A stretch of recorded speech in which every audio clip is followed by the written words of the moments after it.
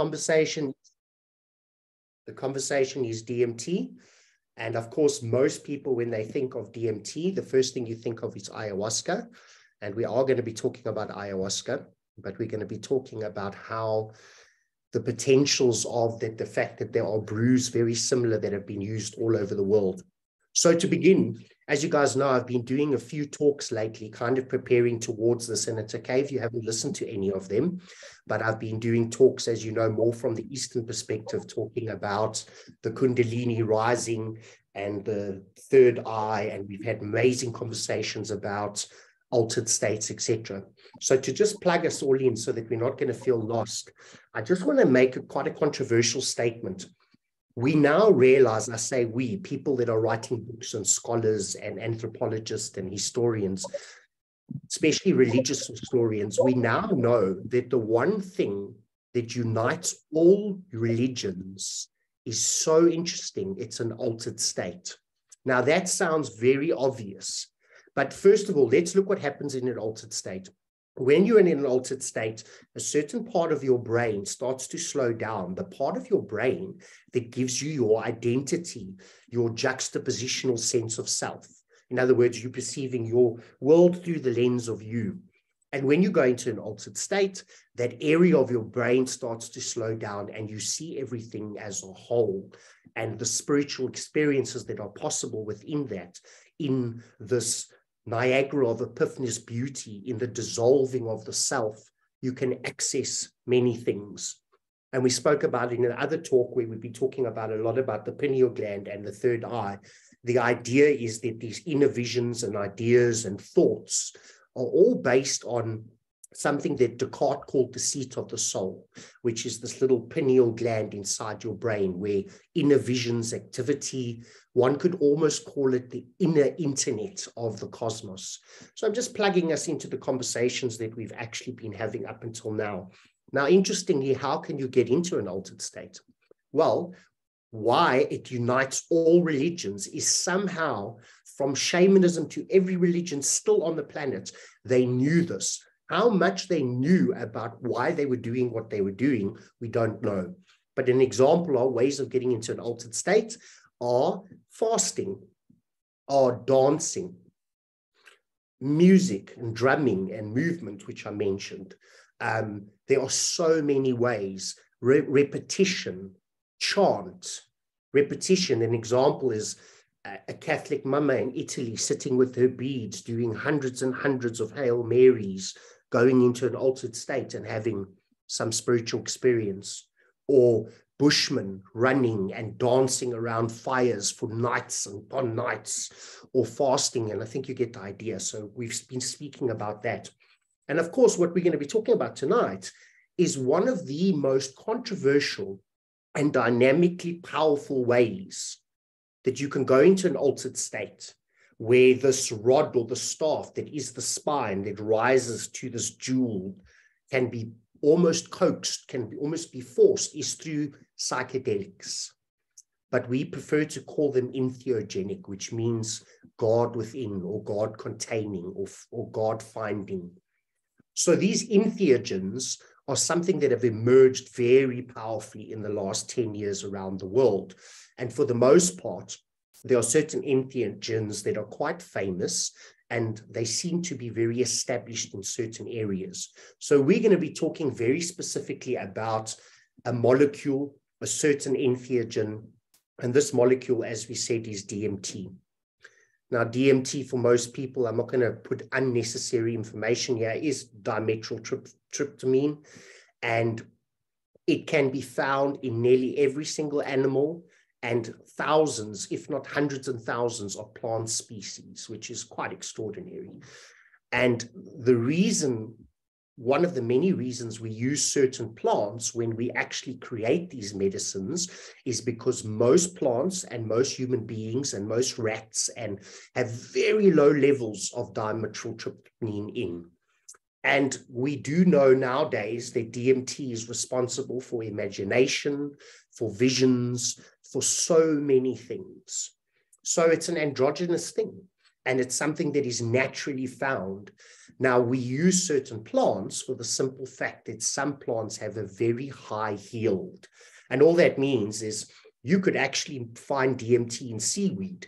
You can, and in grass, but you need kilograms of it to extract enough DMT to create any sort of a medicine.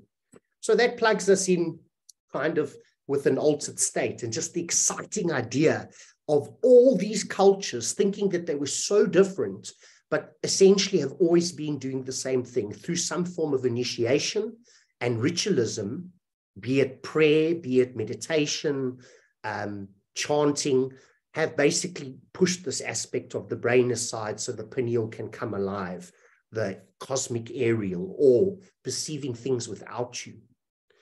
So the next thing I want to say, I want to talk about just ayahuasca. Now, ayahuasca is a very specific word, and it's a word that is only used in certain parts of the of the Amazon basin. So I want to make a suggestion. What I mean by that is there are many combinations of plants that are drunk worldwide, but let's just talk about the Amazon first. And they don't all use the same combination of plants. So in actual fact, for instance, in Colombia, I think it would be called yagé. And so ayahuasca, even in the Amazon basin, is not the only name for this. We're using ayahuasca because in the Western world, it's a name we know. So for us to understand the next 25, 35 minutes or whatever it is, I need us to consider something. I want to look at ayahuasca as a technology. So to be able to perceive ayahuasca as a technology and to open your mind to how the Egyptians were doing what they were doing, the technology of ayahuasca, although extremely complex in some ways, comes down to two things. It comes down to the fact that there are many plants in the world, and if you were to ingest it, the stomach will destroy this DMT, this molecule, and that's essentially a massive problem. But then there are other sets of plants which are absolutely incredible, which are called mono-oxidizing inhibitors. Now, what these plants do is I'm being very simplistic, otherwise we're not even going to get off the thing here. They actually slow down the level of serotonin that gets removed from your brain. An example would be St. John's wort, grenadella. There's a lot of them that can do it. Now, what's so incredible, why I want you to perceive ayahuasca as a technology, because a lot of people get very triggered by this, but even in Amazon, they use two combinations to create this technology. And that's the fascinating thing. So what I'm suggesting is if you have an MOI, which is what we call it, and you have a DMT source, and the two come together, and you make a brew with that, and you somehow know or somehow figured this out. You know, Terence McKenna said it would have taken him with 1,000 people in a lab. It would have taken him 100 years to even figure it out. So that's a beautiful story in its own to try and research where the tribes think it actually comes from. So what we have here is this idea of a technology. I want you to perceive Earth, and I want you to perceive Earth covered in this incredible molecule that is just pretty much useless to us unless we find a sister. And the sister, as I said, prepares the stomach, allows the actual, I can't think of the word right now, the absorption, and without being destroyed, allows the DMT to go right into the brain, affect the synapses, and even activate the pineal gland. And usually it would immediately be absorbed out. But because you've got the MOI blocking in the stomach and blocking in the brain, you have this experience. I mean, this is incredible. And we've been talking in the other talks about how DMT can be raised naturally. We're not having that conversation. We're talking about from a medicinal and an ethnobiologist kind of perspective. So there we have this technology. Now, as far as we know, we thought that ayahuasca is the oldest version of this medicine. And if we go back, the oldest version is 2130 BC. That's 4,000 years ago. And basically, it was something found on a corpse in the South America, and there were Yopo seeds in a pouch with a snuff thing. And Yopo seeds just happen to be a way that you can take DMT that is generally blown up the nose. So we've got this incredibly long history. And the other thing that happened, as you know, is that the vine, which is one of the plants they specifically use, organic to them, started to somehow spread around the world and facilitate, and it's found its way into every country. But while this was happening, many anthropological and religious scholars started to realize, starting with a few discoveries in Egypt, that the Egyptians were using DMT all along. Now, this opens a massive, even a rift, and the debate is booming. And the reason for that is they're finding stuff that would date 6,000 to 8,000 years. So if you just want to only listen to the beginning of the talk, one could argue, if you see ayahuasca as a technology, that actually the Egyptians were doing it first. Now, it's a very bold statement. It's also a stupid statement, because we know that the South American tribes did not keep time. There's a specific word for the tribes. They don't keep time the same way we do. And they also obviously didn't have a written tradition. But just right there, the fact that your brain goes, no, this can't be. So I know it's not actual ayahuasca as in that word, but the technology, the experience is very similar, etc. So let's start there. That kind of plugs us into where we are. And can you imagine when these anthropologists first went to South America and started asking all these questions? Can you imagine if they had known that their religions themselves were actually littered with this very thing that they thought they had found in antiquity? So where we find ourselves is we're going to begin at Egypt. And before we speak about Egypt, I want to make a very bold suggestion, but I want you to research anything that I say for yourself. The reason I love talking about these things is I think you guys know, I just want to expand your mind. I want to excite you to just how big reality actually is. So Egypt is, for the most part, uncontested as the birthplace of the three Abrahamic religions, actually on some of the biggest, most of the big religions in the world, including Christianity, Islam.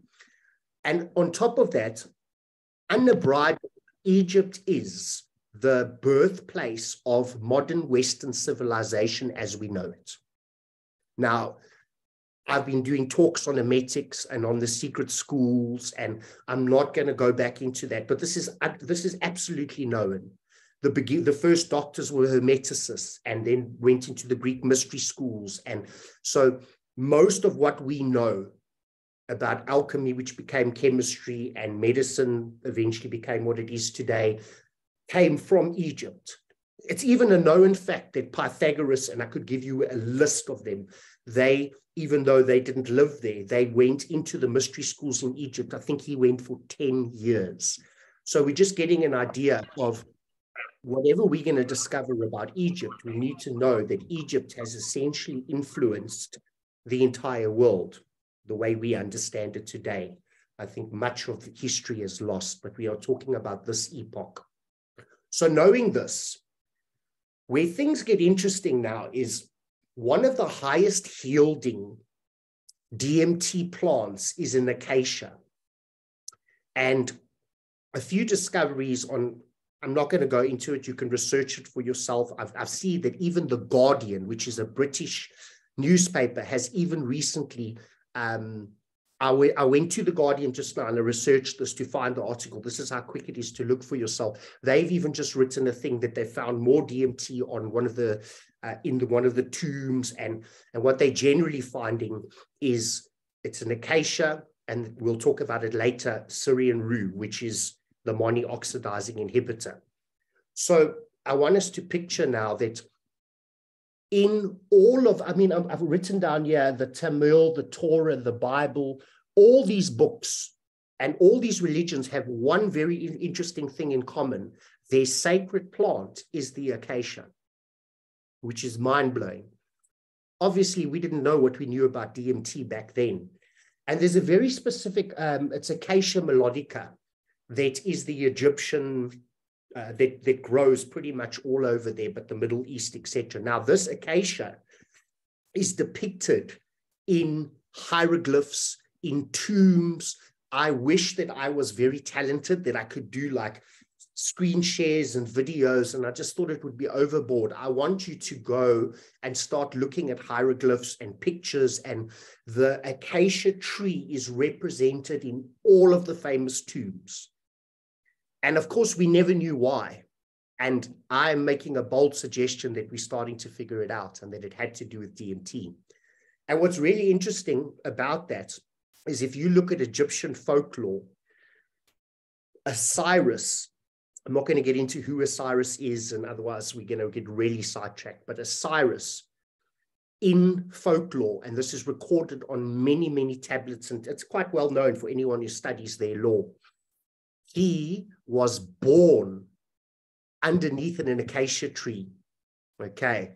And later on in this whole cosmic story, their mythology, Osiris, where he is buried, they plant hundreds of acacia trees around him. There's this entire stone that shows it. And the legend goes that the trees sucked up all of his blood. And then they began to call the tree of life drink the blood of Osiris. That's how, what a mind-blowing story. And that's how, now that's probably just mythology. I doubt that, but you get the idea. That's how strong it was. And we're discovering this in these stories. So the blood of Osiris was essentially, what's really interesting is later on you can get into the blood of Christ story, and it gets quite mind-blowing. But let's just look. So that's Osiris on his own. Quite mind-blowing. The other thing that, now that we know DMT is involved, that gets quite exciting, the two plants they keep finding are native to that area. If you put them together, you get the most mind-blowing ayahuasca. To me, the most powerful medicine, in my opinion, that I've ever drunk, like as in the most special. But what gets quite fascinating about the story is then you start looking even deeper at their tablets. There are probably 10 books on the market about this at the moment. You start to discover that one of their main symbols was, what's it called? The Eye of Ra, right? Yes, was the Eye of Ra.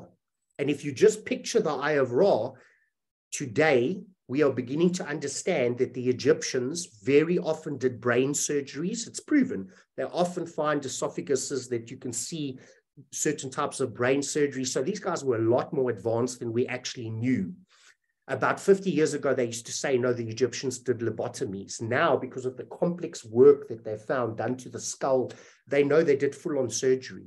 What that tells us is, in our limited knowledge, they knew a lot about the brain. And if you take the Eye of Horus and you put it against a cross-section of the brain stem and the pineal gland, it will blow your mind.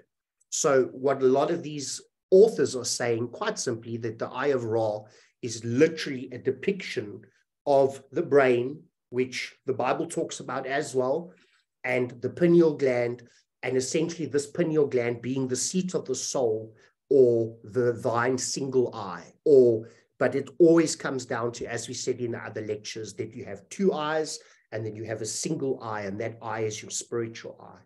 So it's quite actually mind-blowing.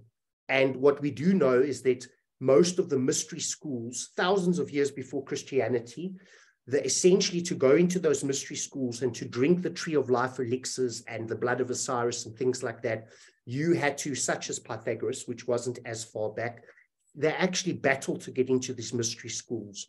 And you essentially had to prove your path to God. I mean, a fascinating thing, some of you have listened to my lecture on cosmic law or hermetics.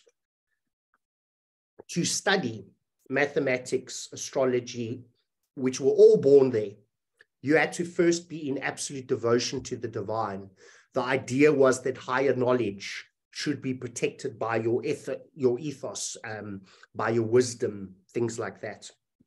And that's quite mind-blowing, because essentially thousands of years later, what we have is the search for knowledge or information and the search for God have completely separated, and we now have science and mysticism, and they're on opposite sides of the table. But back then, to go into one of those mystery schools to get to know science was to get to know God at the same time. And later on, alchemy got ripped apart by us, and now we have chemistry and woo-woo stuff, according to people. Even astrology and astronomy used to be a single subject, where the planets are and how they affect us. They ripped them apart after Egypt. Now we have astronomy, where we stare at these objects, and we have astrology, and I think you get the point. So these mystery schools were absolutely incredible. And the preparation is the point I just want to put into your space. So I find that amazing. I mean, that's kind of puts us now if we to swing east, and I'm not going to spend too much time in the East because I've just done a talk on it. But if you look, for instance, I mean, at the Vedas, yes, the Vedas are known as the oldest spiritual texts that we actually have. And if you look at the Vedas, there are many, many examples of one of the most debated substances on the planet, and that is soma. Now, anybody who says they know what soma is has just read one book on it. On my shelf, I have entire studies and books where the one guy says it's cannabis and the other guy, they have no idea essentially what soma was. But why it's such an interesting thing to think about is if you start to look at Hindu art, like anybody who works with DMT and looks at Hindu art does not need much to go, wow, the link. Just think of Kali or think of the beings with all the arms and then go and look at modern psychedelic art of people that are taking DMT and seeing beings. And it's absolutely mind-blowing. Now, whatever the soma is one of the biggest mysteries in spirituality, because it's said in the Vedas that it was I don't know the Vedas well. I've read many of the texts, but I'm going to paraphrase that it was the food of the gods, that it was God's essence. And this is repeated right through this ancient texts. But somewhere along the line, and I've got a book on it, but it's really confusing. It was completely removed from society, and we have no idea what it is. And in this discussion, the suggestion actually is, because there are many plants in their areas, as in India and in the East, that can be combined exactly the same to create their version of ayahuasca, talking about it as a technology. So that's fascinating, just the possibilities. And where things get really interesting, if you want to dive down the whole Eastern Vedic thing. I mean, let's not forget, before we move on, what's one of the first things you see in the culture, right? The bindi. The bindi is once again pointing to what? Pointing to the single eye, pointing to the pineal gland, which is most easily accessed by DMT because it would not be considered a drug by a mystic advisor. So, and what's so interesting is if you look at what happened over the last few thousand years, it's something really worth looking into. But the way that culture spread, the Zoroastrians then spreads into Iran, and a lot of the same plants keep showing up, Syrian rue, etc. But I'm not going to talk much about Iran or Islam, just because I've only just started reading a book about the potential influence of DMT on Islam. But I want to just make a suggestion to you. Again, if you've ever used DMT, I want you to go and search. You could even do it now if you're on a computer. Go search Islamic temples and look at the roofs and tell me that that is not exactly how DMT exposes itself. Deeply, deeply similar. And we see it in Hindu art. We see it. It's just mind-blowing. And I'm only touching on these things because a lot of these scholars, a lot of them are Hebrew scholars. They're not even religious people. are starting to put entire books together where they're actually tracking the potentiality of how DMT has actually been involved here all along. So for my part, I might be wrong, I might be right. I personally think Soma was some form of DMT. A lot of people argue cannabis, a lot of people argue psilocybin, but it was a tea and it was a mixture of something, which is quite fascinating.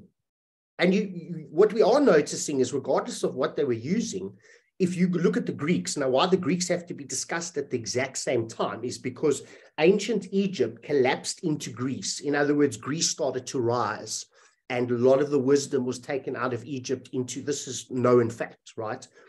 And if you look at the ancient Greeks, that literally started to then build the empires as we know it. You know, a lot of our modern breakthroughs, then we're not sure how much of it came out of Egypt, but the Greeks sure perfected it. Even if you look in Greek culture, there was, off my head, Council of Elysium or something. What I had it, I can't remember. I think it, yeah, Elysium or something, but it's very well known. You can read about it, that they used to have these councils where they would get together and they would drink a kind of a mixture that, again, there's massive arguments about what that mixture is. There's another mixture that shows up in Greek history, which was kind of made from, we know what it is, and the reason we know what it is because they found so much ancient pottery with it inside.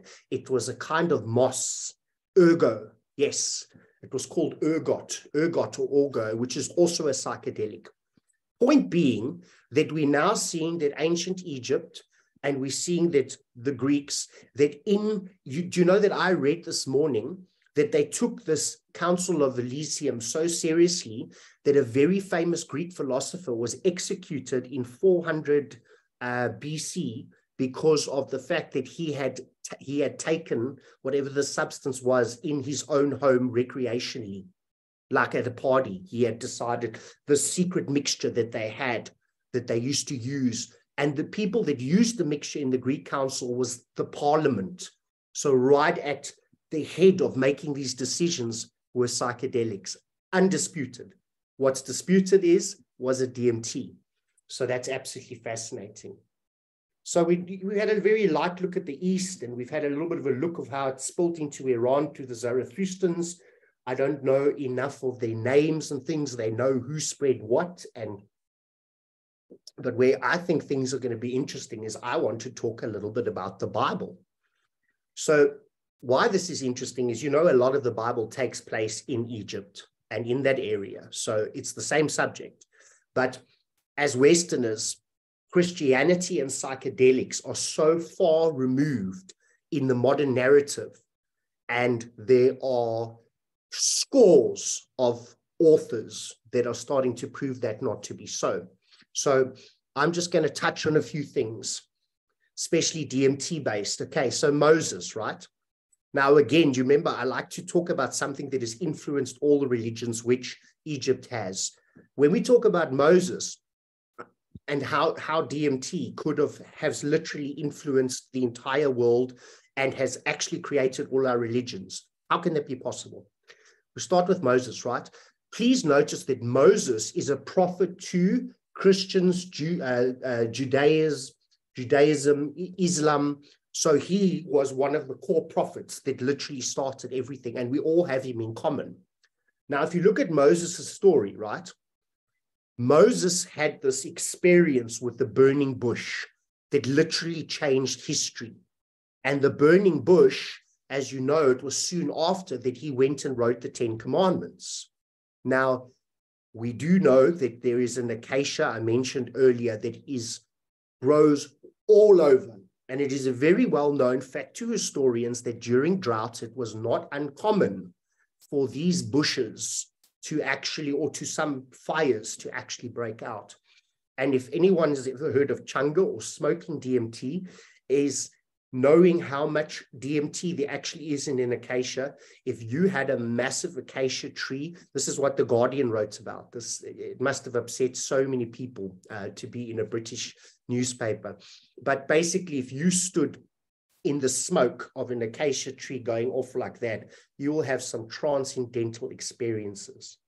Now, where people get upset is they like to go, oh, so none of this is real, and actually it's all accidental. He tripped out, and no, absolutely not. I am suggesting that these are literally gifts of God, that they are in earth, and that our ancient initiates, our ancient prophets, they knew it, and they knew how to use it. And it's not because God is not real. This is an opinion, because this is not a talk about doctrine, but because he has put a very specific, our creators put a very specific mechanism within us that through breathing, through anything, we can slowly climb the scepter and get to that part of our brain and fully understand. So what has this got to do with Moses? Well, Moses he's standing in front of a burning acacia tree. If any of you tried that, you would be talking to God.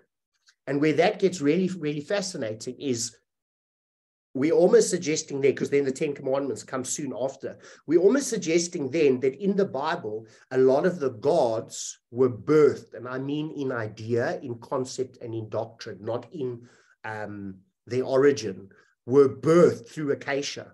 And what's really interesting is who else said the same thing? The Egyptians were very clear that Osiris was born of the acacia, and he was one of their great gods. So we're seeing this incredible similarity where this very quiet acacia tree that has been hiding under the radar for who knows how long is suddenly, And don't forget, as I said, in all those texts, the acacia is the sacred one. So that's the one story that I wanted to tell you. And I'm going to tell you one more about the Bible. It's littered with them. This one I know quite well because I've been reading about it for years. Jacob, right? Jacob, again, shared by, these are like the original seeders of all these religions that later off break off and come up with their own versions and ideas. So now I don't know the verses very well, but I know that at one stage, I'll give you a core verse and you can go look before. But at one stage, Jacob asks his wife, it's quite clearly written, there's nothing cryptic. He asks, woman, where are my marigolds? Now, you can go research what a marigold is, but that's a psychedelic plant. And quite a bit of a complicated story. I didn't really understand the whole thing. But point being, later on, Moses, in one of the most famous scenes of all time, climbs up the proverbial stairs to heaven and tries to look God in the face and essentially wrestles with God. Wrestles as in tries to survive what he's seeing, and God spares him. And I won't know this off by heart. Genesis 32:30. And Jacob named this place Pineal. I mean, come on. And further, and then he explains, the verse is quite long, I have seen the face of God and survived. So now think about that talk I did where I explained that all the levels of the spine are levels of initiation according to the Hermetics, and got the Hindus saying the same thing. We've got yogis saying the same thing, that you've got chakras and slowly your kundalini rises and eventually it hits thy single eye and you hit some form of rapturous enlightenment. Now we are literally talking about the fact that Jacob openly spoke about his experiences, but he said 33 stairs. Oh, you've got 33. You get what I'm saying, and that's why you can't just do one talk. You've got to look at the subject from a few angles. But he called it pineal. I mean, come on. He went and met God in pineal. It's spelt, I don't know if it's in translation, it's spelt one letter differently. So that's Jacob for you. I mean, yeah. And when we were talking about the Greeks and those Eleusinian mysteries or council, the other thing that's interesting is the Greeks have a native acacia, which apparently was used, that is also very high in DMT. And the other thing that comes up and shows up in these brews that they were drinking is they think it was exactly the same as the Egyptians, which is acacia and Syrian rue. And this is the reason they think it. Let's look at the Greeks as kind of like the birth of medicine and stuff like that, even though we know it came out of Egypt, but they implemented it, right? It's a known fact that in a lot of their medications and medicines that the first doctors made, they constantly used extracts of Acacia, this is known, and Syrian rue. An example of Syrian rue can even be used to induce childbirth. So it's a very, very complex, beautiful plant that I believe is the one that the Egyptians were using to mix to create this incredible technology that they call tree of life, that I'm calling ayahuasca as an adonym. So actually, let's do one. I didn't catch that. Could you try again? Sorry, shouting at me. Let's do one more. Let's talk about Jesus. Okay, now we don't know this as deeply, but this is kind of where they are now. In the book that I was reading about 3 months ago, a guy was saying that little known fact. So first of all, John the Baptist, I think it was his cousin, right? If you look at how Hebrew scholars and rabbis are describing who John was, no, it was a Hebrew scholar. Can't remember his name. Such an interesting guy. They were describing that John was far more like a shaman. And if you look at the definition of kind of what he did and how he behaved, and he was an outcast, but he was actually the shaman. Now, what's interesting, what this guy points out in his book is, and I've researched this in other areas now, that baptism around that time, and that was involved with John, baptism was actually a very scary affair. They did not dip you underneath the water. It is contested that in actual fact, when John the Baptist actually baptized people, that they were forced under the water to the point where they actually faced like that feeling of losing life. Like, it's fascinating. Now, why this comes up is because they begin to realize that Jesus had a series of altered states, right? According to this, and they believe that that was one of the first ones. If you're not sure what that has to do with anything, it is a known fact that at birth or near death experiences, your DMT starts to spike. So that's where things get interesting. Where the story gets even more interesting about Jesus. Now, once again, we're not saying, first of all, that you have to believe in Jesus. I'm talking historically. We're talking about altered states. We're not saying that God or his connection to God or anything came from these things. We're just talking about what kind of altered states they might be using or were using that we didn't realize. An example is now, we also know, as we discussed in the beginning, that fasting is one of the most powerful ways to slowly rise your DMT, especially if you've got the guts to fast 20 days and beyond. And we also know that after Jesus was baptized, he then, in one of the most famous accounts of visions with God and the devil, went into the desert for 40 days and 40 nights without eating. And again, there we see, Jesus using altered states and having those visions and those experiences. So it's quite mind-blowing. And you could feel a little bit suspicious that maybe Jesus didn't know about the pineal gland or the third eye. And it's really, really silly, because in actual fact, he was a master at it, because there's a quote. He didn't say many things directly in the Bible, right? But there is a quote. Let me see if I can find it for you guys. So, yeah, Matthew 26:2. Jesus says, if your eye be single, your whole body will be filled with light. So now, again, what we're realizing here is right across all these traditions, they all keep talking about the single eye. How this has taken us so long to figure out is actually quite scary. The Hindus, the Buddhists, they all point to this. They all accept that there is something at the top of the brain. Our philosophers, Descartes, calling it the seat of the soul. He was a Westerner. He had nothing to do with mysticism.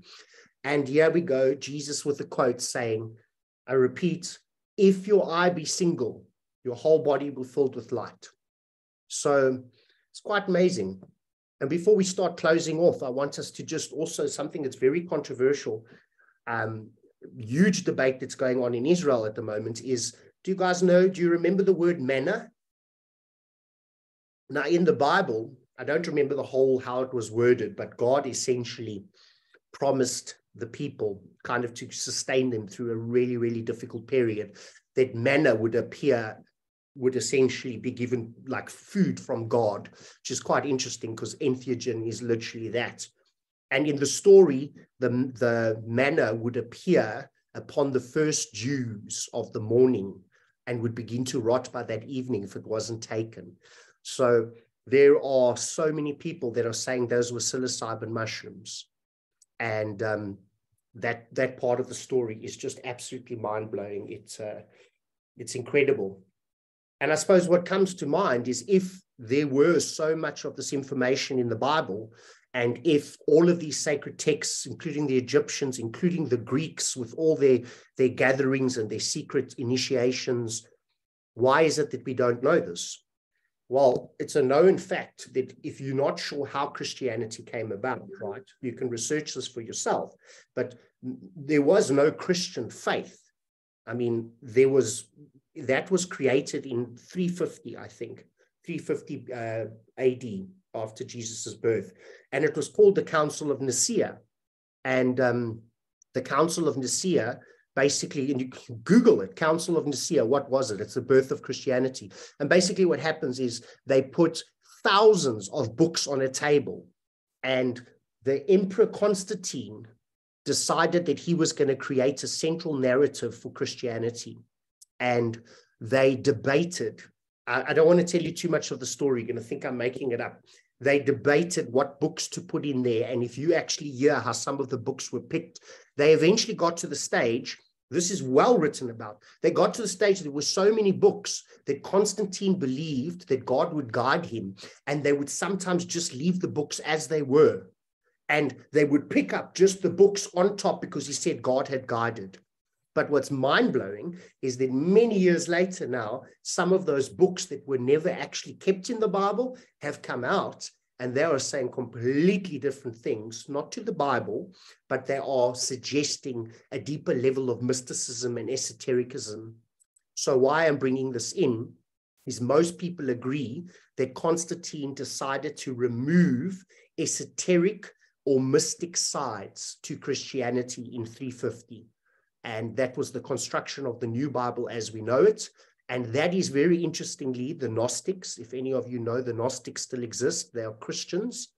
The Gnostic Christians believe that that's where psychedelic information was basically wiped out. So yeah, fascinating. So kind of bringing us to our close here is I just want to talk about one more thing from the Bible, actually. Why Acacia, how to prove to you that Acacia is actually so sacred, right?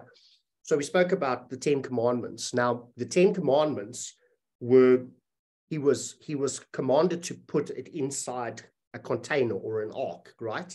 The ark was made of acacia, okay? And the ark then, I believe, goes to be stored in this Temple of Solomon originally. And the Temple of Solomon, I can never remember his name, was actually built by Hiram. Now, this to me absolutely blows my mind. Now, before we talk about why Hiram is so important, is it was revealed later on in the Bible during letters to, I didn't write that down, but later on in the Bible in letters to, I can't remember, basically it explains what's in the ark. So you can Google Bible, what was in the ark. So what was in the ark? Apparently, according to the Bible, because as you know, everyone debates this, there was Aaron's staff, there was the 10 Commandments, the original tablets of power, and there was a bottle or a chamber of manna. You can see why it's so important to figure out what manna is. And if these guys are right, and manna was psilocybin, they literally mean that in the Ark of the Covenant, that they put that in there as a technology for spiritual, if that makes any sense. So that's mind-blowing. So this goes to the king's, I don't want to tell you too much of the story, but goes to Solomon's temple. And Solomon's temple is built and designed. They say the design was cosmic. There's a beautiful story in the Bible about how it was done, and there's other stories. But I want you to imagine like a building that just everything about it made cosmic geographic sense, and built by Hiram. And in the story, in the Bible, 3 men, while the Ark of the Covenant is there, somehow break in and get hold of Hiram. They think they torture him. They're not sure what they were looking for, but people now say it was for the secrets of what was in there. And they killed him. And the reason why this story is important is Heron is considered, okay, so he had the secrets of psychedelics, basically, and the Heron is considered the godfather of the Masons. And that is a very, very important conversation for one reason, because the last thing I want to leave you with before I want to just talk practically and I want to bring you guys into the space is that's now, all of this happened. I want to finish off, and it would take me another half an hour to explain to you why. There are books around at the moment that argue very, very strongly that even the Constitution of America was written via ceremonies using DMT inner technology. Now, that sounds crazy, but if you want to go do a little bit of Googling for anyone who's making notes, Heron, first of all, they create the Freemasons, and anyone want to guess what the main symbol of the first Freemason symbol ever released is? It's a single eye, thine eye be single, and it is an acacia tree around it. Oh, when they buried Heron in the Bible, they wrote nothing on his tombstone. They simply put a single branch, this is in the Bible, of an acacia tree. This is, oh man, this is a story and a half. So the Masons, to finish, because I'm not going to go into modern history, to this day have an eye on absolutely everything, as you know. I do not personally believe that the Masons were fallen. I'm not sure if they are today. I think it's a strong possibility. I really don't know. But I do believe, do you guys know that it's a known fact that Abraham Lincoln, all of those guys were Masons? It's like a known fact. And if you read about what we know about the Freemason Masonic lodges at that stage, you can go and search about the fact that they called it first matter in ritual is the Acacia brew. I can't remember what they called it, but they used to drink a brew made of acacia in the Freemasons. And in this guy's book, he argues that all of them that were writing the Constitution, that they were part of these rituals, and to get to a certain level, you had to drink this thing, and that the way the constitutions of the modern world came about was, as you know, from ancient Egypt, they taught us that there are cosmic laws, and that it was the human beings trying to find a way to express cosmic law in a way of physicality. In other words, to almost support God. That's the best way I can put it. And they put together the Constitution of the United States. Never mind if you look at how advanced the Greek political system was getting underneath these auspices. So it's a lot. And I've just scattered along. But this is what I want to kind of leave you thoughts with, is like the realization that this completely natural substance that is found all over the world has a secret kind of mix that has been mixed in different ways through different plants, all having a very similar response. And as you know, in this modern world, there's a really big argument about the anthropomorphization, yes, my words, of cultures. In other words, stealing cultures.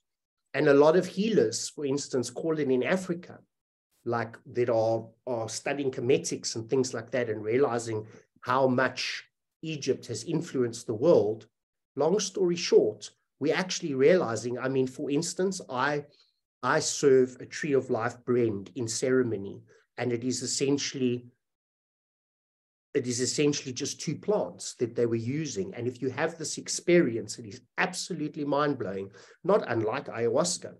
But the potentiality for African healers and traditional healers in the realization that to use these magnificent tools, they have them right here on their doorstep. And my favorite thing about it is it just puts such a kick in the face to everyone who's trying to argue that someone owns these technologies. And now that we know that these technologies have been used all over the world, how are we going to argue for using it in a specific way? And we're going to discover, just like in religion, where we have commitment to the deity or to the divine, we're going to discover that at the basement level, with all these kinds of ways of doing this, they all actually agree on the basics. the preparation, the cleansing, the detox, the space, the intention. And I just think it opens massive possibilities. It's quite interesting because if you look at ayahuasca, supposedly the feminine energy, which are just archetypes that we use to try and explain the impossible, it is said that the mother will tell you what it is that she thinks you need to know. The mythology of the tree of life, or the Acacia, even written in the Tamil, is that Acacia will tell you the truth only. So there's a harder energy to it. Some say masculine, but the truth only. So then some people say to me, does that mean that ayahuasca lies? No, not at all. But anyone that's an ayahuasca facilitator will tell you to not take it too literally. It's going to show you exactly what it is you need to heal, like a mother would. It will tell you a version of the story that will help you embrace it. But the warnings in the sacred texts about Acacia were speaks direct, like, are you ready to hear this? And that's why I believe that it was in the mystery schools. And so there is a possibility that this technology of ayahuasca, which we fondly know mostly anchored in South America, has actually built the modern world as we know it. And the fact that it's found in the brain, and the fact that everyone agrees in all cultures about the single eye, is quite mind-blowing. In South America, it's represented by the snake. Even Buddha had a snake behind him that used to come over him that could no longer hurt him. And the snake obviously represents the rising of this Kundalini. So yeah, that leaves us at this point. I hope for your sake you get to experience drinking an African combination one day, this Tree of Life mix. It's magnificent. But like with all sacred medicines, needs to be approached with absolute reverence, you know. And I know there was a lot of information, and I only want you to take what works for you. And if it doesn't ring true for you, or if you feel that it is disempowering in some way, I want you to throw everything I said away and search in areas that are more empowering for you. And with that, I'm going to stop this recording, first of all. And I'm going to allow anyone that